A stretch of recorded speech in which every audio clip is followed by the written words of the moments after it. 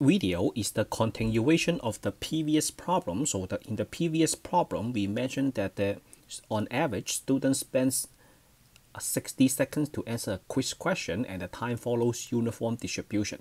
So the minimum is 0, the maximum is 60, the probability density function is 1 divided by 60 minus 0, right? So we have a 1 over 60 as our probability density function, and then there is the graph. So this problem, we want to focus on answering a conditional probability question, because you have to modify the probability distribution function or the probability density function, the PDF.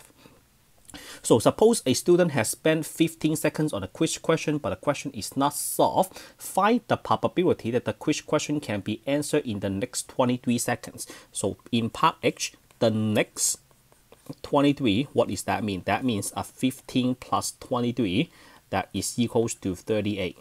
Or I can change the problem to given that the time is greater than or equal to 15 seconds. What is the probability? Now listen to me. This problem can be phrased in a different way. Suppose that the student has spent 15 seconds on a quiz question, but the question is not solved. So let me change the problem to you. For you, find the probability that the question can be answered in less than 38 seconds. So that is another way to replace the word next 23. All right, next 23, that means you add 23 to it. So you see what the time window is. So the picture is like that. So at this point is 15, right? So next 23, so that means you go ahead, you add 23 to it, you stop at 38. Or I can say the question like this. Find the probability the quiz question can be answered in less than 38 seconds. So this will be probability x less than or equal to 38. Is the equal matter? The answer is no, because this is x is a continuous random variable. Now, let's draw a picture. So for the picture, I would like to use the same picture again. So I would like to use this picture again, except there is some modification. So 15, assuming 15 is right here. So 15, and then this is 38, and then this is the probability that we are looking for, right? So what is another way to say this? Another way to say this is the probability that x is between 15 and 38. Now, we have to change the PDF based on what? Based on the given. I should use another color to take care of this. So based on the given, x greater than or equal to 15. That means I already know that the minimum is 15 or above. It's no longer 0 or above. So that means you have to change the PDF. Because now the minimum is equals to 15. So the PDF is f of x equals to 1 divided by 60 minus 15. So f of x is now equals to 1 divided by 45.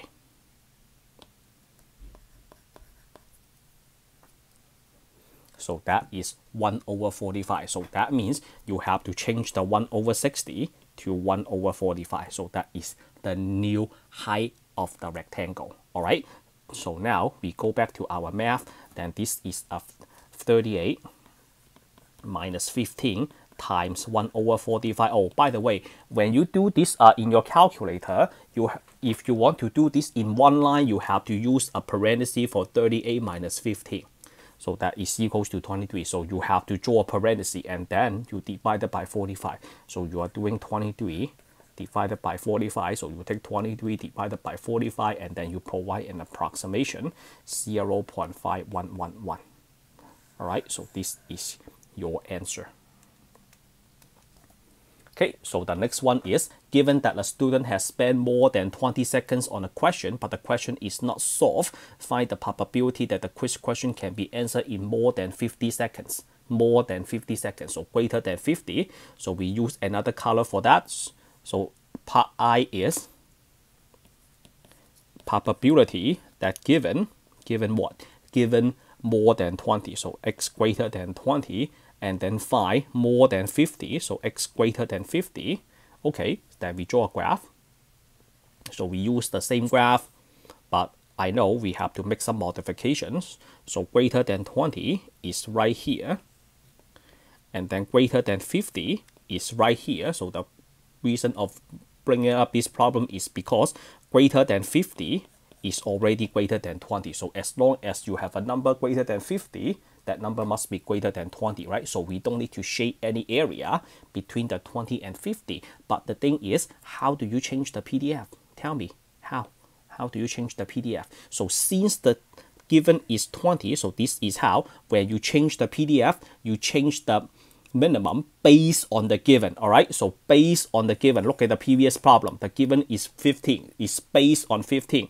So this one you do, so this time now the minimum is 20, the maximum is now 60. So the PDF is 1 divided by 60 minus 20, so that is 1 divided by 40. Then you cross this out. I don't mind you cross this out on your paper. So 1 divided by 40, you cross that out. That tells me you understand what's going on, right? And then the math is, we are looking for probability that the x is between 50 and 60.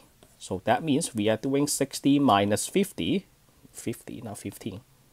50, and then times the PDF 1 over 40, so that is a 10 divided by 40, so 1/4 is 0.25. So that's how you answer this conditional probability problem. So that will be the end of this video. If you think my instruction is helpful, please like, subscribe, let me know in the comment section below. I appreciate your help really much. I see you all in the next lesson. In the next video, I will talk about how to answer percentile problem. All right, I see you all in there. Signing out for now.